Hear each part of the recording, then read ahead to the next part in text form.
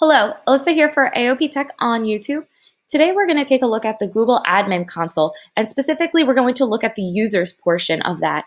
Users is where you add, rename, and reset passwords for all the users in your organization, as well as create sub-organizations within it.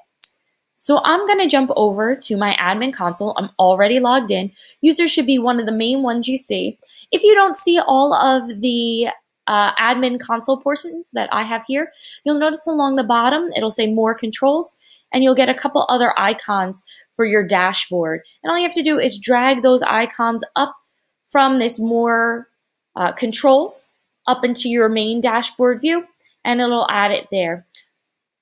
So if you don't see users, go ahead and drag it up so that way it's easy to get to. It's something that you'll use really consistently if you are an admin on your Google Apps domain. So I'm going to select my users. And you can see I have a bunch of demo students here that I use for my Google Classroom.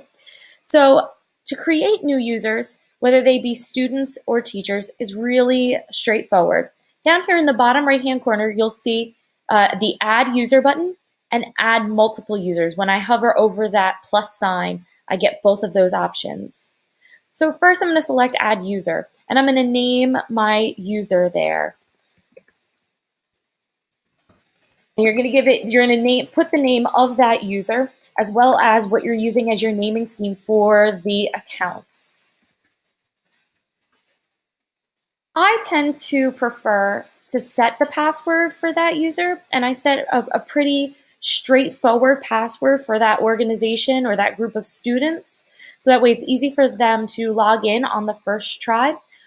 What it'll do when they sign into that Google account for the first time, it will prompt them to reset that password.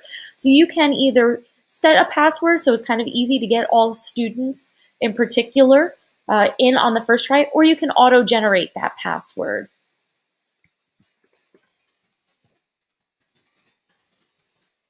And then select Create. If you select additional info, it'll look for things like addresses and things like that. You're free to include that information. But for most purposes, creating a new user is just that beginning information. And again, it'll either send an email to them, or you can print out a page that has their username and their default temporary password for that, or you can just sign up as a class. If you're using the Add Multiple Users, you'll see that you get to download an Excel file, or you can bring that into Google Sheets, and you must fill out the first 4 columns. And this is what it looks like when it opens.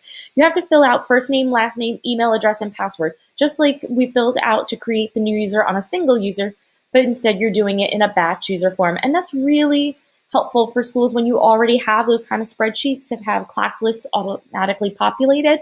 So that way it's really fast and efficient to get students or any users in general into your organization. When you've created and saved that, you can come back and attach that file to batch upload. So you'll see on these students here, you can see when they've logged in and whatnot and how much email space they're using. And you'll notice some of these icons on the far right. You can reset a password right from this main part of the user screen.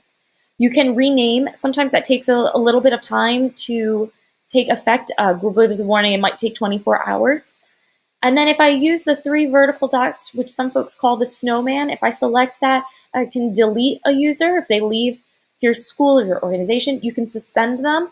So if there's ever a case where you need to temporarily disable email or the account in general for an individual student or member of your school community, you're able to do that. You can also send a message this way. If I select that demo student there, if I select a user, I can do many of those same criteria. I can see what apps are created for them. I can see what groups, if any, they are in, and we'll have a separate video for about creating groups. I can also, again, from here, reset the password, move to another organization, which we're just going to talk about in a moment, and I can add them to a group, as well as those other options such as rename, suspend, and delete.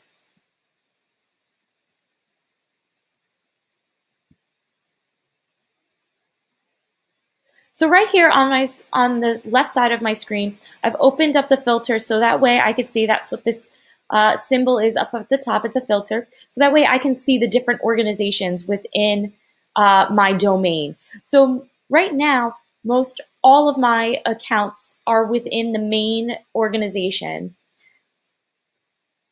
If I select our three dots on the side here, I can add a new sub-organization or edit the organization that's there. And I'm going to select this add a new organization. And I can create, I might say grade 3. So that way I can give specific permissions to third graders. You might split it up between faculty and staff. And users can be moved in between different organizations. So if you had a group that was maybe coaches and that coach became a full faculty teacher for you, you're able to move that teacher, that coach into the teacher category instead. And you're going to create that organization. I've actually already created a sub-organization perfectly for my demo students. So that way, in the apps menu, I can give them different permissions. And there's a whole video about our apps menu. So that way you know how to turn different apps on and off for students. So once you've created that organization, you can see I can add in an individual user into that.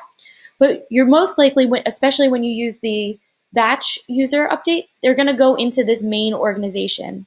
So there's two different ways I can add students into that sub-organization of demo student there.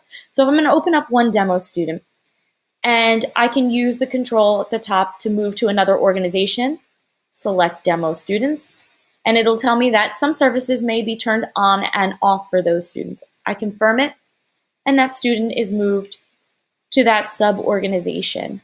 But more often, you're going to have more students, more than one student that you have to move to that sub-organization at a time, or more than one user you're going to have to move to a sub-organization at a time. So what I'm going to do, you'll notice if I kind of hover over this icon, I get a little checkbox. And by selecting that checkbox, I can select multiple users at one time. And this is very helpful in moving users in between different organizations. When I select multiple users, up at the top right-hand corner, I can add them to a group, but I can also move them to another organization. So I'm going to select move to another organization, I select demo students, and then all of the ones I have checked off have been moved to that organization. So I hope that helps you manage and organize your users in a great way. Know that there are accompanying videos for this about apps and groups. And as always, feel free to subscribe to AOP Tech on YouTube here for our latest ed tech videos. We are also on Twitter, Facebook, Pinterest, and Instagram.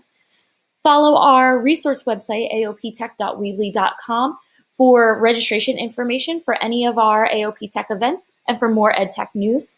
And as always, feel free to contact me or one of our team members for help with anything ed tech or Google Apps for Ed. Have a great day.